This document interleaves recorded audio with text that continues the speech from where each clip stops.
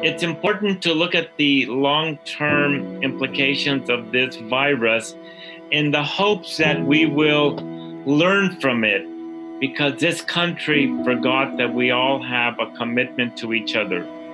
We left too many people to be vulnerable and to be on their own during this terrible pandemic. Hi, everyone, and welcome back to COVID-19 Heroes. I'm your host, Lorraine Schneider, and today I'm joined by Professor Fernando Torres-Gil, a professor of social welfare and public policy at UCLA, an adjunct professor of gerontology at USC, and the director of the UCLA Center for Policy Research on Aging. As we all know, medically speaking, COVID has impacted the older generation the most. So today, we speak about the generational impacts of COVID at present and in the future.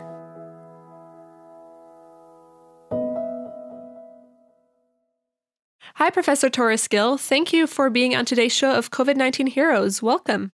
Yes, it's a pleasure to be with you, and thank you for the stories you're bringing out during this difficult time. So you have dedicated your life's work to studying, researching, and teaching on aging. Give us a snapshot of where the U.S. population currently lies on its views towards age and ageism. It's a pleasure to share my stories from my vantage point as a gerontologist interested in issues of aging, gerontology, and geriatrics. And I'll give you the short version of what is an entire quarter or semester's worth. But very simply, in terms of aging, it's important to note that the U.S. population, like much of the world, is getting older, living longer, and a larger proportion of the population is 65 years of age and over. And in particular, the aging of the baby boomer cohort, those of us born post-World War II. By 2029, there'll be roughly 80 million of us 65 years of age and over. And in the past, we've made great progress in terms of important public programs like Social Security, Medicare, Medicaid, the Old Americans Act.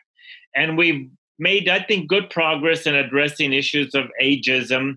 But this pandemic, sadly, is demonstrating that we have a long ways to go, because we're seeing both ageism and ableism cropping up. And much of it has to do with the greater impact on older persons and persons with disability, those that are in long-term care facilities, those that are isolated without sufficient resources. And sadly, the highest death rates and infections are among older persons. So we're finding that we have a long ways to go, because there is ageism and ableism, and other words, either discrimination or secondary priority to the needs of older adults and those that have some type of disability. So much to do in this area. Many have said that if COVID-19 had been a virus targeting younger generations more, society may have taken the pandemic more seriously. Do you think that's true? I don't think that's entirely true. First of all, the younger generations or cohorts, whether they're Gen X or millennials or Gen Z, they've proven to be a wonderful group of younger cohorts. And certainly their entrepreneurship, technological sophistication, their willingness to volunteer to be in the military and fight our wars in different parts of the world. They're a wonderful, sharp, and caring generation. But I just think that had it been younger persons, perhaps I would turn it around. I think that the older generation would have been assertive and attentive and responsive in either raising their taxes to pay for their needed services. I just think that younger persons are so preoccupied with a lot of other issues. Their large education bills, trying to start a life, find a job. They have a lot on their mind. So no, I would not put reverse ageism on younger people. I just think it's society as a whole tends to focus on youth and forgets that someday they will be older. Due to stay-at-home orders, we're seeing a rise in loneliness, which is already an issue that plagues a lot of senior citizens. What are some other issues that have been magnified due to COVID?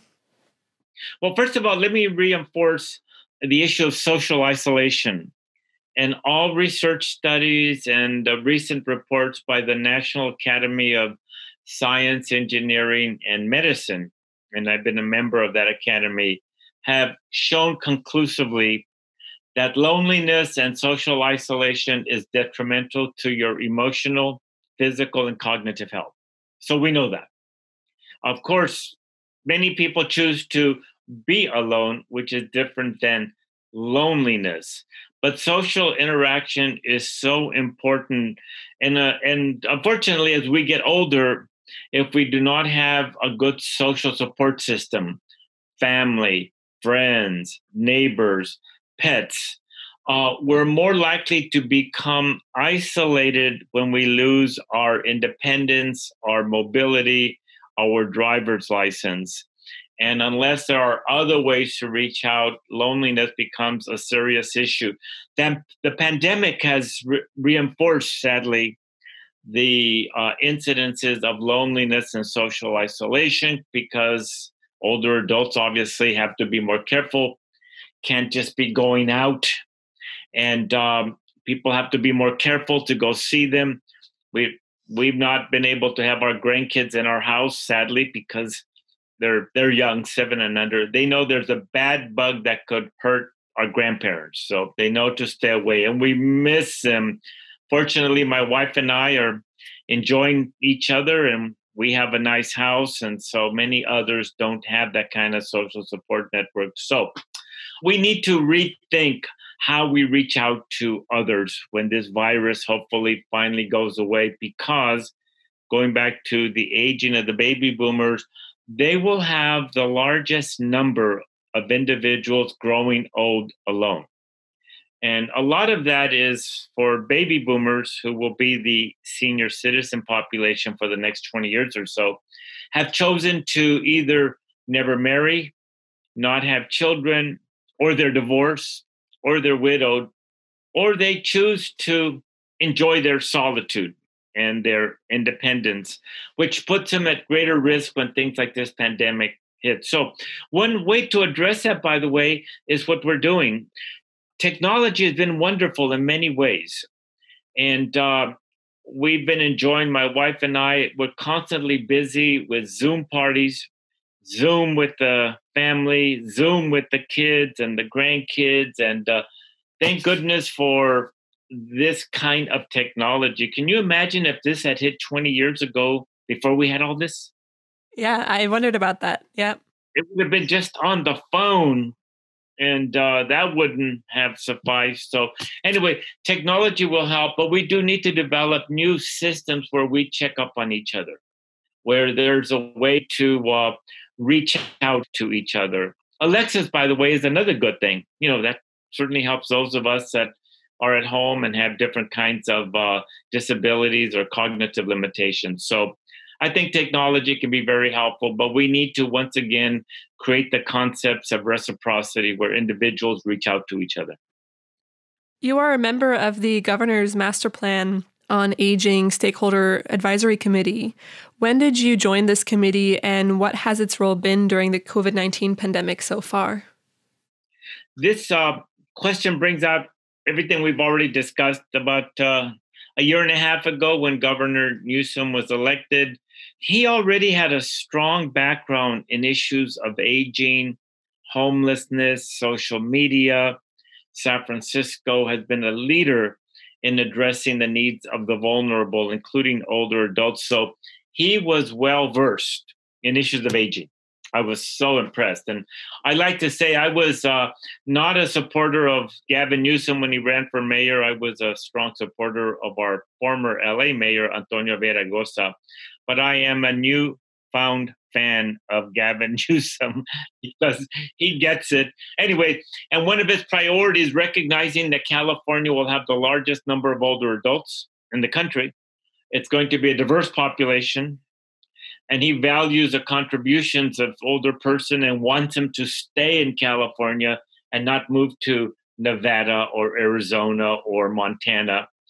He created this master plan to look ahead and prepare us for the aging of California and how to enhance the quality of life for older adults and respond to their particular needs and contributions. And so originally our plans were with this group to look ahead and address the many issues, whether infrastructure, transportation, housing, wellness, home and community-based long-term care.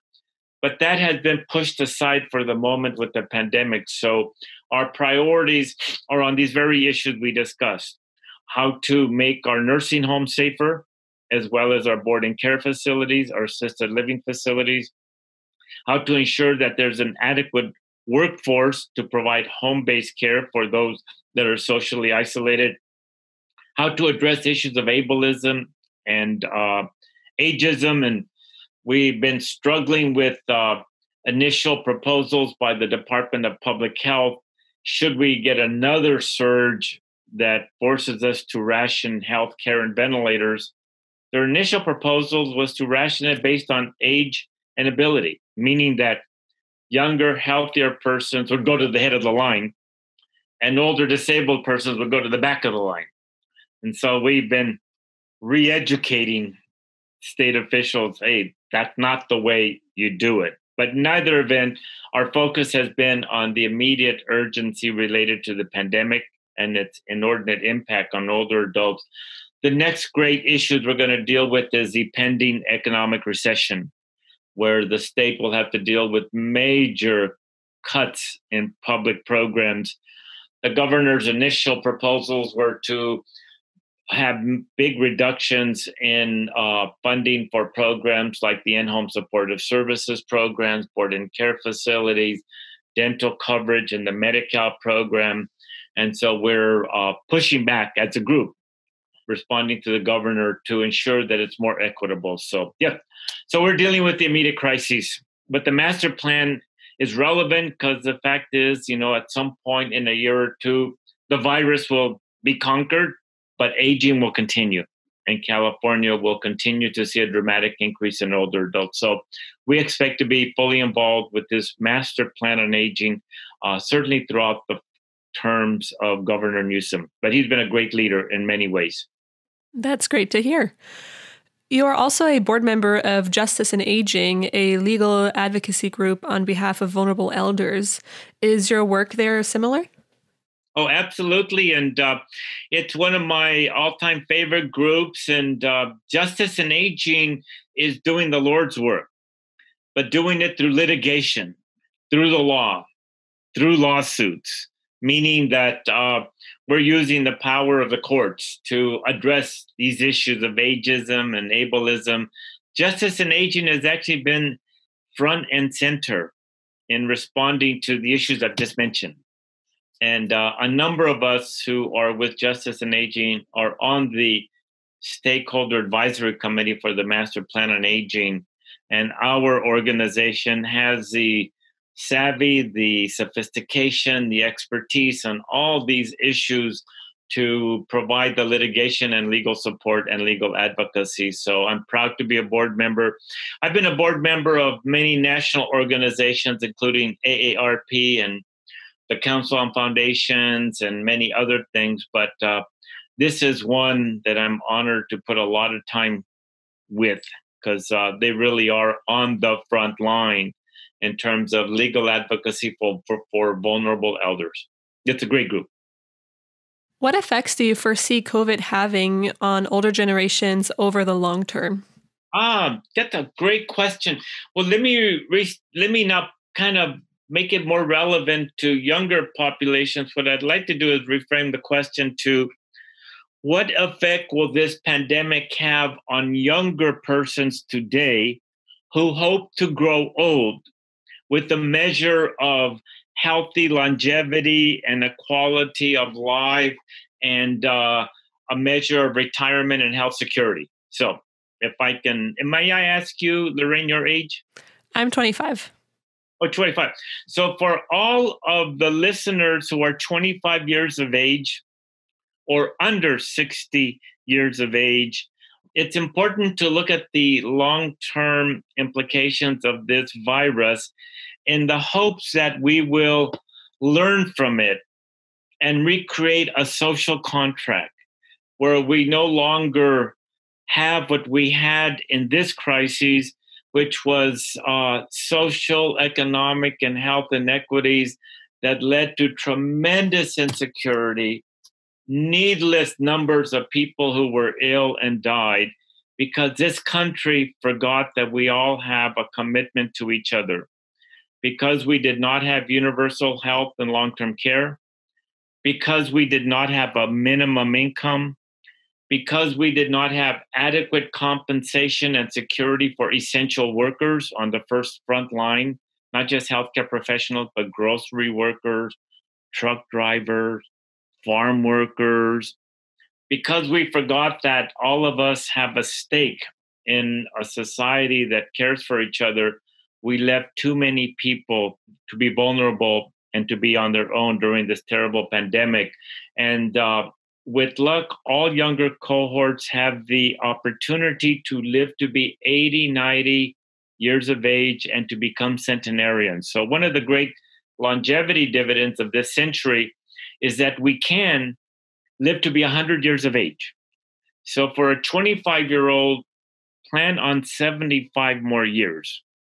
So therefore, the ableism and ageism we see today will haunt you unless you help recreate a social contract that brings back honest, transparent, sane government leadership and the public benefits and the willingness to pay the taxes to ensure that we have what Germany has, Canada has, South Korea has, Taiwan have, and those countries have done an amazing job minimizing the impact of this pandemic and ensuring that no one is left on their own. This country has done a terrible job, and we're all responsible.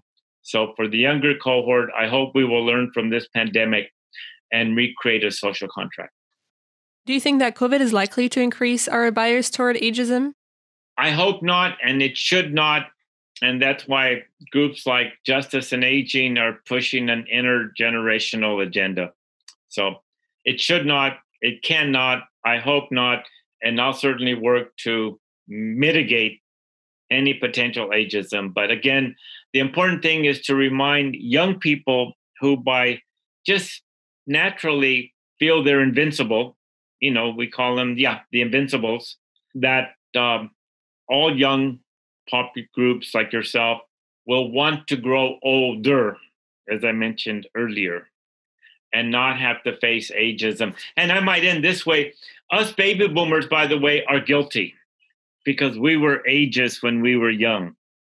And in our famous music of the 1960s and 70s, one famous song by the, I forget the group.